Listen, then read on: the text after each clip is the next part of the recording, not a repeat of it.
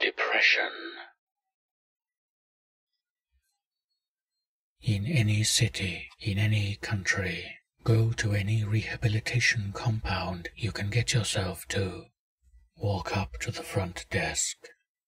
If the person behind the desk has long, black hair, you are in the right place. If the person has any other hair color, you've come to the wrong place. Run away without saying a word, lest you attract their attention. If you are in the right place, walk up to the front desk. In the saddest voice you can, ask to see the woman who calls herself the holder of depression. The person behind the desk will smirk and ignore you. Do not be impatient. Wait a few minutes and calmly ask again. If the worker pulls out a small journal, try to look at what they are writing. Inside will be a 6-digit number. Memorize this number quickly, if you value your life. After they finish writing, quickly and silently make your way to the front of the desk. The worker will stand and motion you to follow them. They will lead you around behind the desk, into a door that wasn't there before. As you enter the hallway, you will be blasted by the sound of unintelligible heavy metal music and scenes of extreme sadness and angst. If you attempt to decipher the music, your eardrums will explode and permanently deafen you. Do not gaze upon the images decorating the hallway. To do so would fill you with an inhuman sadness, causing the suicidal deaths of many unsuccessful past seekers.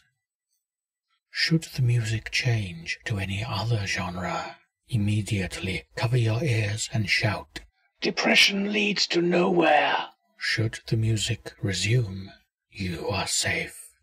Should it remain understandable, do not turn around. It'd be best not to see what is about to take your life, unless you'd prefer to go mad before you die. Eventually, after seeming hours of walking, your guide will lead you to a large, black door decorated with 10 macabre drawings. Your guide will exit by an unseen door, leaving you alone. The drawings will be in a line, labeled 1 through 10. Now, remove the drawings not labeled as the number the worker was writing in their notebook. Rearrange the drawings until they match the number. Any other combination and the drawings will burn, leaving you trapped in this hall of sadness until you die. If done correctly, the door will unlock. Knock twice. Any more will upset the holder more than she already is. If you hear a woman's voice asking what the hell you want, it is safe to enter. If it is a man's, it'd be best just to close your eyes and accept your fate.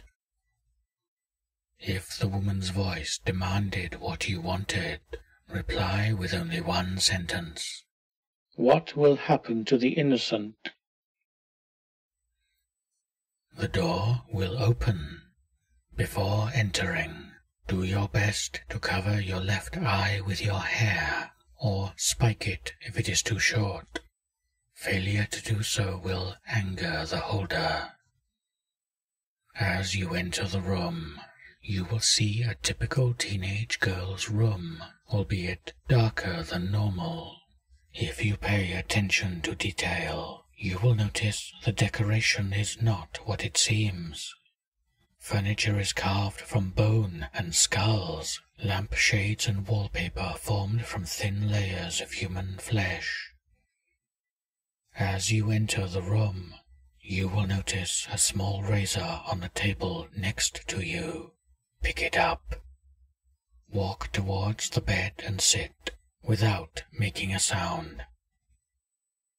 After a few minutes, a teenage girl, about 14 or 15, will emerge from the closet.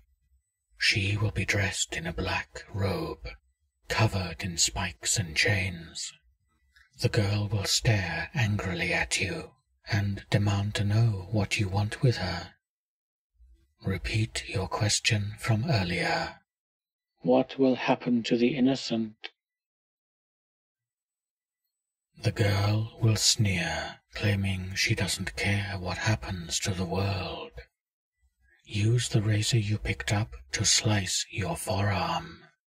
Allow your blood to flow onto the floor. Doing so should cause a change of scenery. You will appear to be in the pits of a hellish place, surrounded by more teenagers dressed similarly to the holder. In unison, they will recite every betrayal, every breakup, and every sorrowful moment ever to occur in history, and every that will occur. Many seekers go mad from sadness at this point, slicing their jugulars with the razor. If you manage to get through the recital, the holder will turn to you. She will tear a chain off of her robe and throw it at you, then demand you leave. Upon exiting the door, you will find yourself in your bedroom, along with the razor and chain. Check your pocket. A small piece of paper will be inside. The innocent will suffer, and their blood will flow through the streets. Will be scrawled onto it in permanent marker. The razor and chain, when welded together, are Object 308 or 538. Should they come together, all hope is lost.